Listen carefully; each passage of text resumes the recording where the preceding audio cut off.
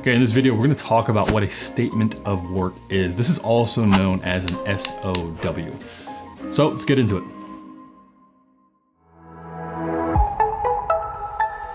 So a statement of work is going to be a document that you craft with your client to outline what is going to happen inside of your freelancing or consulting engagement. Now, the statement of work is going to include various different things, and I've seen multiple different types. Sometimes the statement of work will also include all the contract details with the payment terms and so forth. And then other times I've seen the statement of work included as an appendix to the contract, and the statement of work will just contain, this is the scope of work that needs to happen. So let's talk about that first. Usually the statement of work is just going to be the scope of work that's going to be created. If you're going to be brought on site to help implement some type of continuous integration platform or DevOps platform for perhaps mobile applications, well, that would then outline it inside the statement of work. You're going to install these servers, you're going to configure them, you're going to install the continuous integration software, you're going to set up the automations, the pipelines, and all of that would be laid out in as much detail as possible in the statement of work. It perhaps would also then include how long each one of these things might take, perhaps with an estimate. Again, I usually recommend there's some type of range included, simply because you might not know what you don't know yet. And very often with clients, they're not giving you all the details until you get started. In that statement of work, you'll also usually include perhaps your hourly rate if that's not already included in your contract. Another thing that's also included inside of the statement of work is going to be the concept that's known as staff augmentation. Now, there might be a bunch of work in there that's very specialized for what you're going to do, but it might also have a clause in there that says you're going to be doing some type of staff augmentation. And that means that you're typically just going to be a team member on the team for a particular time to help them through various different development platforms in the software industry. This usually happens, and I've encountered this multiple times, if the client wants to bring me on and help them train their team on the proper patterns and practices and development and design guidelines for different types of software. Perhaps they're trying to set up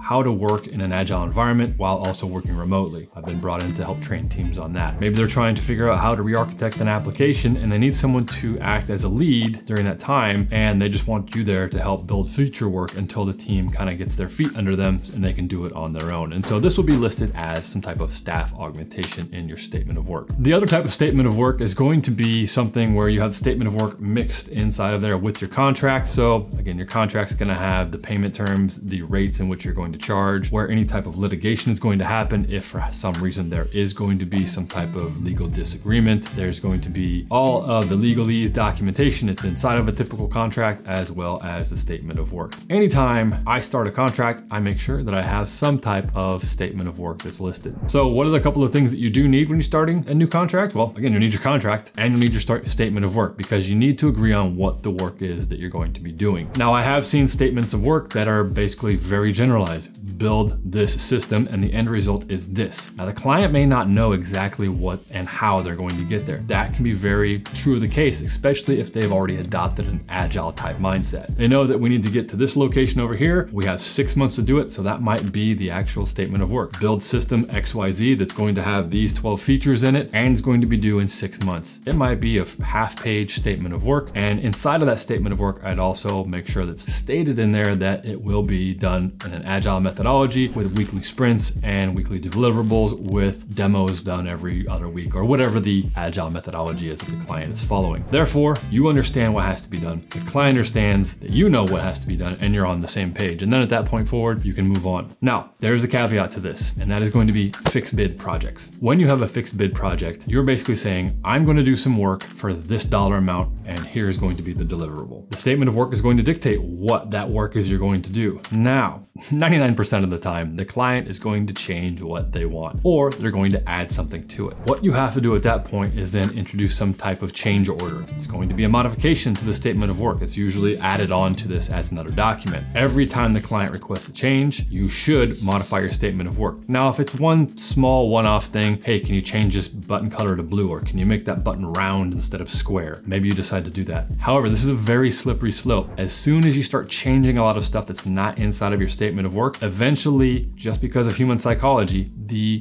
customer and client gets used to you making these changes without having to do any type of change requirements. So you might want to put some type of declaration inside of your statement of work saying, look, this accounts for a 5% variance in time. Up to 10 hours of change work is included inside of this fixed bid project. And as soon as you go over that 10 hours of changes that they have, then you have to start introducing change orders. And those new change orders on a fixed bid project are basically tiny fixed bid projects. They say, hey, you want to add these 5 new features to your app? Okay, we think it's gonna take an extra 5 days. So we need to get that approved by the client, and it's going to cost this much more money. Therefore, what this does is protect you as a developer to make sure that you're getting paid for your time, and it also makes sure that the client is on board so they're not taking advantage of the developer on hand. This is important because as developers, we want to make sure that we're helping the client as much as possible, and we don't want to say no. It's very hard for developers to say, I don't want to do that. I don't feel comfortable doing that. Or, hey, I need to charge more money for this. There's just some inherent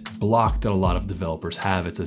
They're not comfortable doing it. So if you can set this standard when you first start your contract and adhere to it as much as possible, you're gonna make yourself and your life a lot easier. Simply because when that 10 hours is hit, it's in the contract, and you need to communicate that to the client. Hey, I've hit that 10 hours of change requests. I see you got these new 4 or 5 change requests in. We need to go through a change order for this one. I'll draw that up and send it over to you with an estimate. And then that's what you do right there. That's now your job. You write that change order, which is basically saying, hey, here's the new features. Here's how long I think it's gonna take. And then you work again like you did with your original contract to get that approved. And if that's approved, you implement that. Now, what the client will then see is, oh, they're spending more money than I thought. It helps them keep them on budget and helps keep them true to what they're going to be building, and helps keep you making sure that you're getting paid for the work that you actually do. So, statement of work, very important in freelancing and consulting. Just like a contract, make sure that you have one. Usually it's bolted on as some type of appendix. Usually Appendix A is the statement of work in a lot of the contracts that I work with. And if you need any type of examples, feel free to drop a comment below, and perhaps I'll post a sample contract and statement of work online where people can reference what some examples might look like. I hope that helps, and I'll catch you in the next video.